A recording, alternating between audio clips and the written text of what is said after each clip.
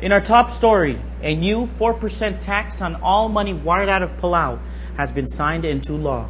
The last page and a half of the mandatory retirement bill contained a rider that is a remittance and money transfer tax that will begin on October 30th, 2013. Under the new law, any remittance or transfer of money outside of Palau by a non-citizen will have a 4% tax levy. The tax will be collected by banks and remittance companies and paid to the Minister of Finance on the 15th of every month. All of the money collected will be given to the Civil Service Pension Plan, which is only accessible by government workers. Upon signing the bill, the President expressed concern over the use and definition of the word transfer and how that creates debate over what activities are illegal. The new remittance and transfer tax targeted at foreigners goes into effect the same month as the first phase of the increase of minimum wage that will increase salaries by 25 cents. On 275, the tax will be 11 cents.